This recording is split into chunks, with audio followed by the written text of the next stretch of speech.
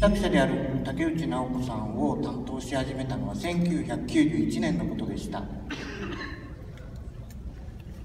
I started working with Naoko Takeuchi, who is an original author in 1991.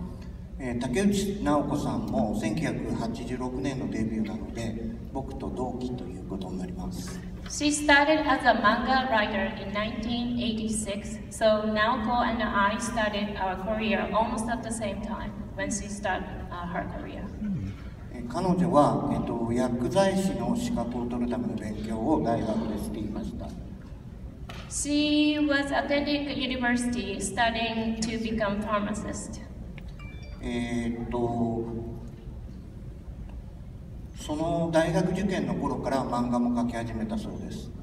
She started writing manga when she was in high school, and she was able to work on her study and manga at the same time. そして、大学に入って、デビューしたのですが、When she became college student, she made a debut in manga world. 毎日遊び歩いていて、スキーに行ったりディスコに行ったりナイトライブをしたり、ですね。When I saw her, she was like other Japanese college girls. She did skiing, disco dancing, and enjoyed nightlife. But she was a hard worker. Yes. それで、私が竹内先生を、担当する頃には、彼女は少し有名になっていました。When I worked with her in 1991, she was already getting popular comic writer. スケートの漫画のザ・チェリープロジェクトっていうのをやっていました。She was writing comic called the Cherry Project. Yes. そして、僕が担当するようになってから、増刊の企画がありまして、コードネームはセーラー V という作品をやることになりました。When I offered her a brand new series for a new special issue, this short story is called Codename Sailor B. これが、セーラームーンの前身の作品です。This has become the pre-story of a Pretty Guardian Sailor Moon.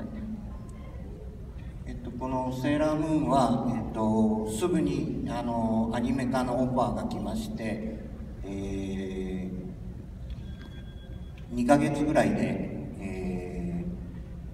アニメにもなりました。This became a new popular one and had lots of offers from animation companies and TV programs. It is common for us to be an animation after 2 to 3 years from the start of the comic series. However, this product got animated only after 2 months. まだ竹内さんは若くて元気だったので一生懸命働いてくれました。At the time, she was young and very energetic, so she worked very hard. すぐにすごい人気が出まして、おかげさまで、日本では、漫画もアニメも、とても、人気が出ました。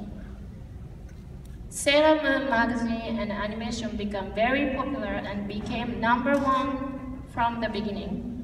Sailor Moon, yes. で、1993年にはミュージカルが始まりました。In 1993, Sailor Moon musical started. このミュージカルは2006年まで行われまして、850公演ぐらいやってます。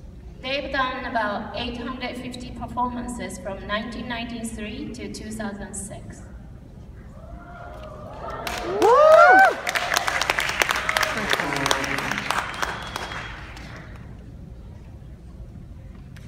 作品自体は、1991年から97年まで、5年間にわたって連載され、アニメーションも5年間、約5000億円のグッズの売り上げがありました。Comic of Sailor Moon was last from 1991 to 1997, about 5 years. And animation of Sailor Moon ran on TV during same years.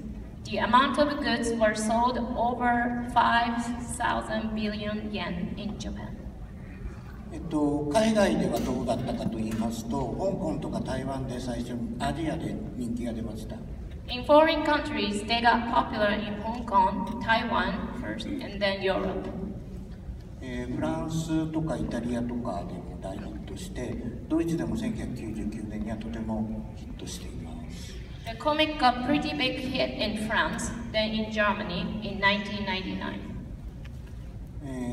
コミックスは、38カ国で発売され、最近では、南米やロシア、インドネシアなんかでも人気があります。The animation reached to 50 countries. The comics are sold in 38 countries. Especially in recent years, they are getting popular in South America, Russia, and Indonesia. By the way, アメリカでは1995年頃上陸したのですが、全然人気が出ませんでした。Let me talk about US. The animation reached the US about 1995. Then the comic came to the end of the 20th century. But around this time, if you remember, this animation and comics, they didn't leave much impact here. Why America? Why America is not popular? Why?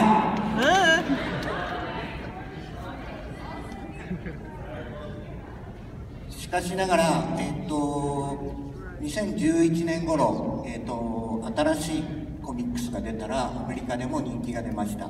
ありがとう。However, the last few years, they were able to leave excellent outcome as they are getting recognized and they become as a top sellers on Amazon with a new edition of the comic that was released in 2011. Thank you very much. Thank you very much.